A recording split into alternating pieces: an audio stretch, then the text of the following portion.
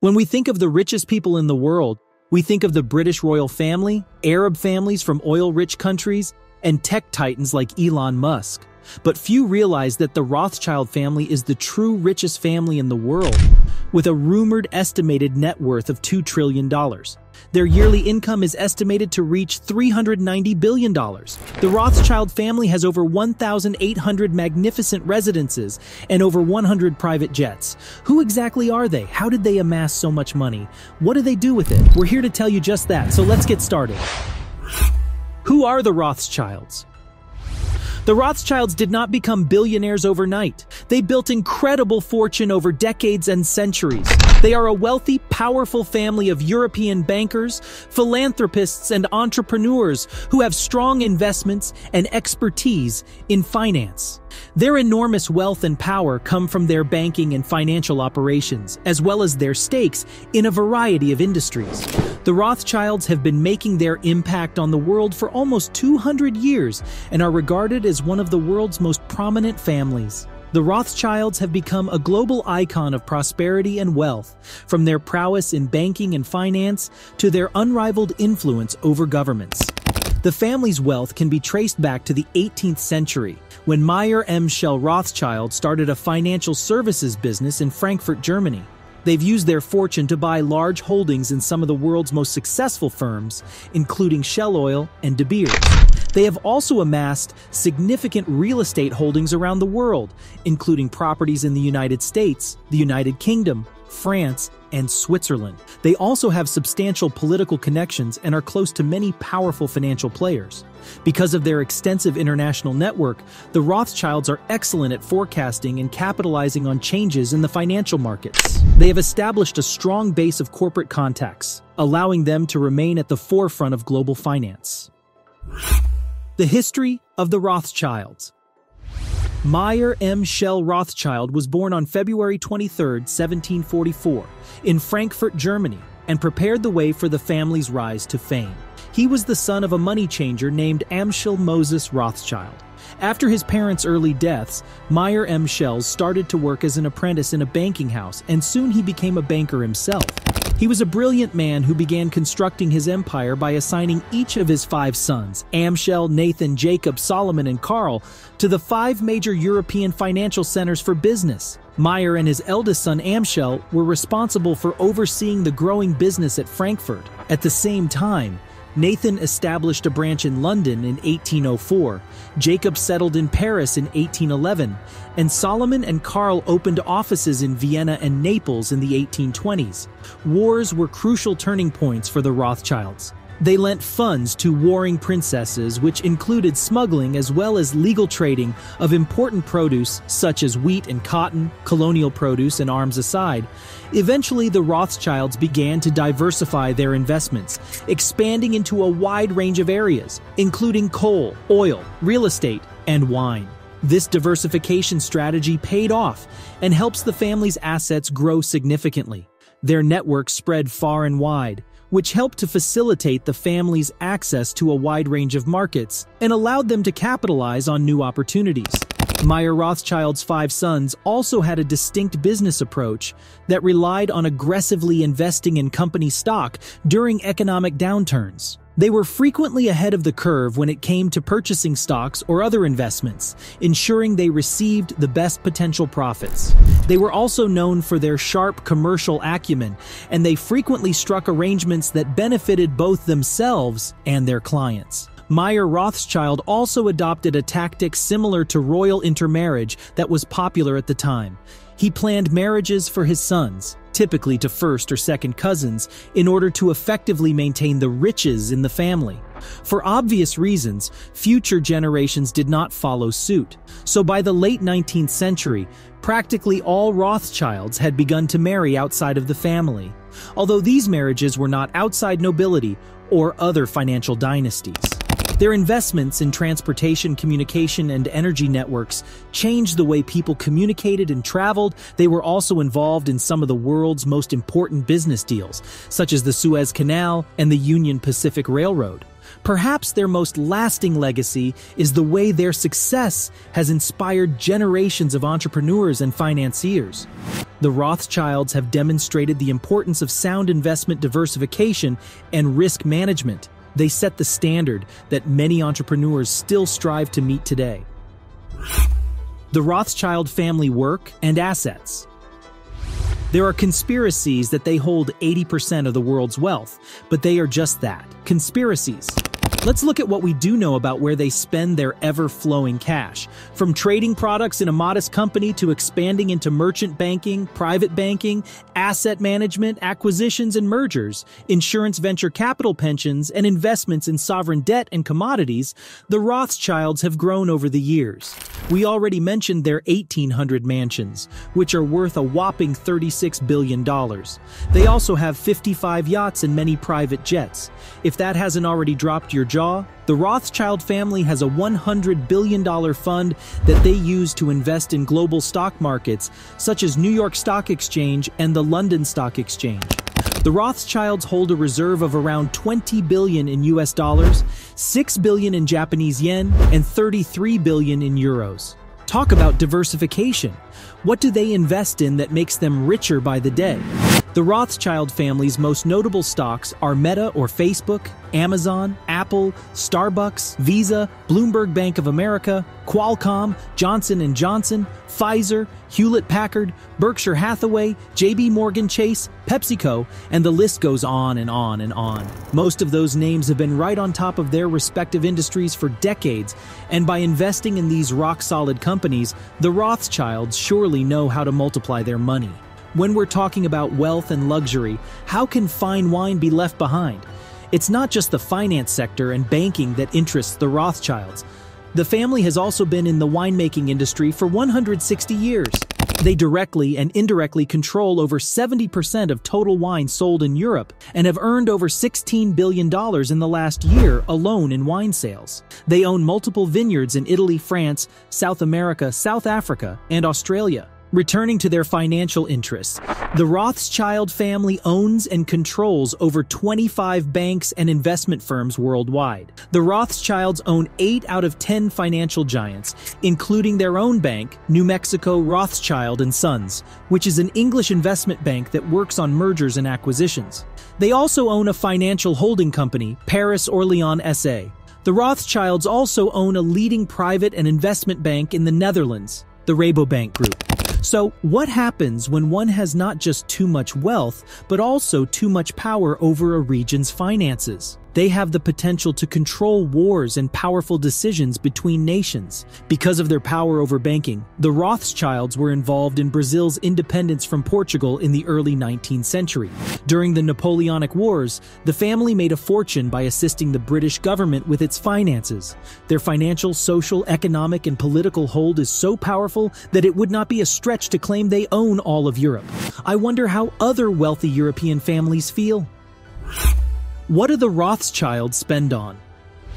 The Rothschilds don't just go on with the boring banking work all the time. They also live their lives to the fullest and richest. Let's take a look at the impressive things they buy. Super rich people and yachts almost always go together. Planet 9 super yacht is one of the luxury yachts the Rothschilds own. The newer generation of Rothschild, Nat Rothschild, owns the Planet 9 super yacht that's priced at an astounding $102 million.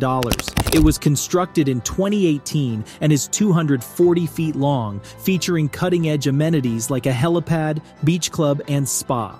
Featuring luxurious interiors created by the top German interior designers. This luxurious catamaran can seat up to 16 passengers and a crew of 26. Nat Rothschild isn't always cruising through oceans, so what does he do with his yacht when it's not cruising? Does he leave it there to rest? Nope. We know the Rothschilds well enough by now, and there's no way they won't look for an opportunity to earn some extra millions. Nat Rothschild rents out the lavish Planet 9 yacht for a staggering $725,000 per week in the winter. Chateau Mouton Rothschild is where the rich and luxurious wine is fermented and produced by this eminent family.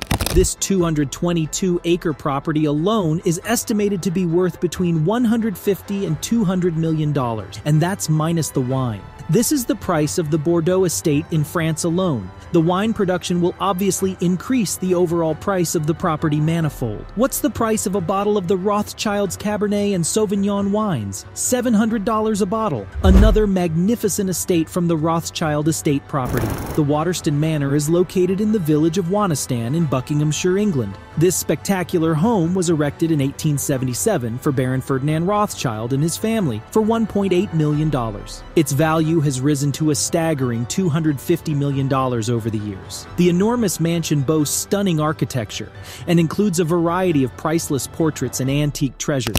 The opulent estate also boasts a museum that attracts 460,000 visitors each year. And what's more, there's a writing desk constructed for Marie Antoinette and a gold bracelet featuring Queen Victoria's portrait that was a gift from the Queen herself to the Rothschilds. There are 25,000 antiques and artworks in this beautiful mansion, and that's not even the only property that they own. It's just one of the 1,800 luxury-laden mansions. As if hundreds of properties weren't enough, the Rothschilds also owned hundreds of businesses across the globe.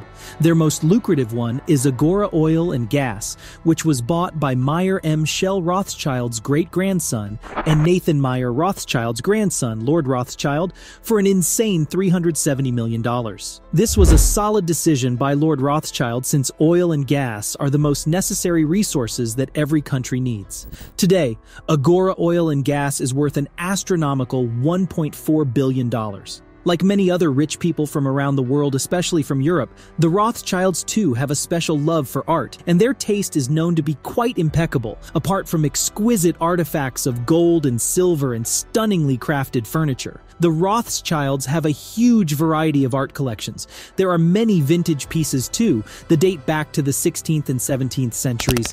How much art do the Rothschilds own in terms of money? The royal art pieces and furniture in possession of the world's richest family are worth a startling $2 billion. The Rothschilds' art collection didn't just attract Queen Victoria, but also attracted Adolf Hitler, who stole a few of their paintings while in France during World War II.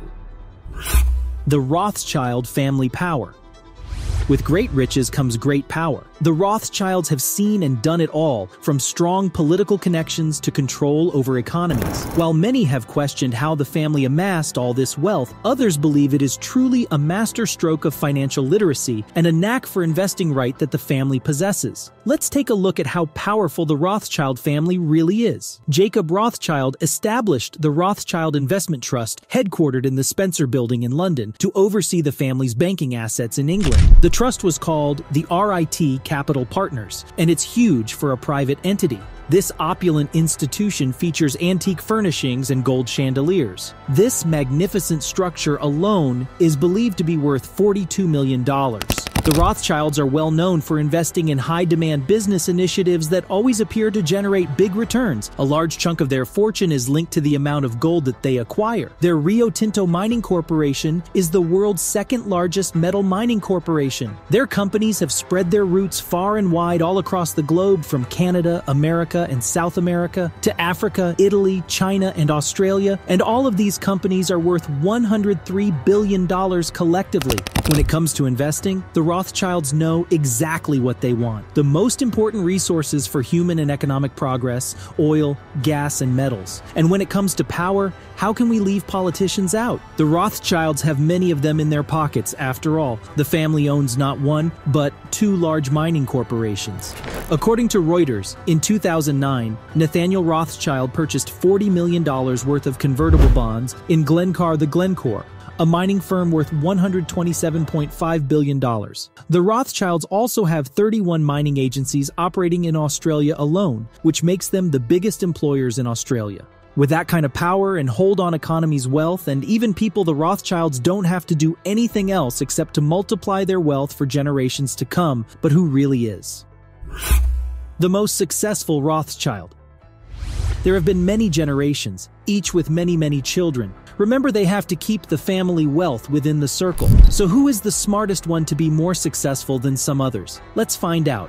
the most successful Rothschild of all of Meyer M. Shell Rothschild's sons, who ventured out his third son Nathan, became the most successful after moving to Manchester, England in 1798 to set up a textile business. He established himself as a banker after moving to London later on. He set up N.M. Rothschild in 1810. N.M. Rothschild and Sons provided credits to the British government during times of crisis during the Napoleonic Wars. The bank lent funds to pay British troops and financed the war effort single-handedly, and N.M. Rothschild and Sons is not history. It is still in operation today. In 2019, the bank reported $2.34 billion in revenue and an astounding $83.5 million in assets under management. In 1824, Nathan Rothschild and Moses Montefiore co-founded the Alliance Assurance Company, which today is part of the RSA Group. In 1835, Nathan put another feather in his cap by securing the rights to mercury mines in Spain, which is critical to refining gold and silver. Seems like the man could predict financial futures because this purchase brought him immense profit in 1852, when N.M. Rothschild and Sons started to refine gold and silver for the Royal Mint and the Mag Bank of England. Nathan Meyer Rothschild built Gunnersbury Park in 1835. It was his first land and house estate in Great Britain. He paid an, at the time, astronomical $70,000 to buy it. Then he went ahead and revamped the posh mansion and decorated the surrounding landscape, and lo and behold, the mansion's value jumped up to $132 million roughly 100 years later. The Ealing and Acton Councils of London bought it at that price, putting the best of Hollywood's mansion's current price tags to shame. This shows that Nathan Rothschild was always in for the long haul. He planned things decades ahead and reaped the benefits later. Long-term investments were a crucial factor in his growth. But was Nathan Rothschild all about keeping money to himself? No. He was a philanthropist who generously supported various aspects of the Jewish community. His family eventually expanded his humanitarian efforts to Paris and London. He began his philanthropic endeavors with synagogues in London. Later, additional Rothschild family members contributed to Israel's growth by investing in the construction of housing and government facilities. Nathan's philanthropic foundations were all managed by his youngest daughter Louise and her 7 daughters. In Frankfurt alone, he had about 30 Rothschild philanthropic foundations ranging from public libraries, orphanages, and hospitals to homes for the aged and special education programs. Nathan also offered significant financial support to the Jews' Free School in London, and he also supported different educational institutions in Austria, Israel, and France. Nathan surely was the smart one among the Rothschilds, but overall, what generous deeds did the family do with that wealth? Let's find out. The Rothschilds in the 20th and 21st century. Not everything lasts the way it started, and the same can be said about the Rothschild family. While the rumors of their enormous wealth still continue to do the rounds, the real figures have never been revealed, and that's why there's speculation if they really do have as much wealth as is stated everywhere. Even if you see different figures in different media, one thing is for sure: the Rothschilds are still rich as hell. Wars, politics, and family rivalries may have fluctuated the family fortune over the last 100 years, but it's far from God. There were a few terrible days in the 20th century. The Naples branch of the bank was liquidated in 1863, and the Frankfurt branch was closed in 1901 due to a lack of male successors. Following the Nazi annexation of Austria and the risk posed to Jews, the Vienna branch closed its doors in 1938. During the war, the Vichy government in France seized the Rothschild Bordeaux assets, but the Nazis also took millions of dollars in art and other valuables from the Austrian branch of the Rothschild family. The Austrian government restored some of these objects to the family in 1998, after all those hardships and challenges through the years. In 2008, all of their holdings were reorganized under a single company, unifying the family's 2 centuries-old business, started by the 5 sons of Maya Rothschild, spread out across Europe. Currently, the Rothschilds continue to make investments in a variety of industries, including oil, banking, real estate, and agriculture. Their vast wealth provides them with a unique ability to capitalize on opportunities and scent trends in the markets. Among the Rothschild family's younger members is James, who married American socialite and fashion designer Nikki Hilton, Paris Hilton's sister. David Rothschild, an environmental activist in Santa Monica, California, is another Rothschild descendant.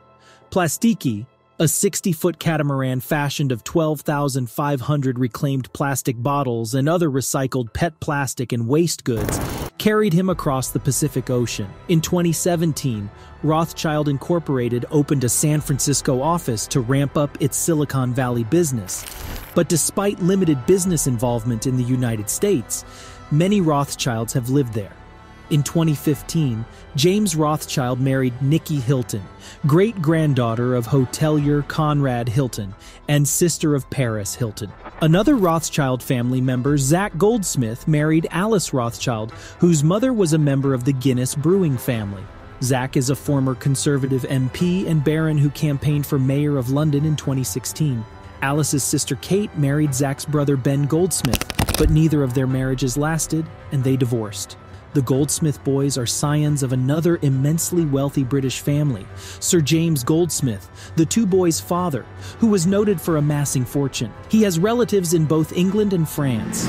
The wealthiest member, banker Baron de Rothschild of the Rothschild family's French branch, died abruptly from a heart attack in January 2021, with a net worth of $1.1 billion in April 2020, according to Forbes, making him the richest individual Rothschild.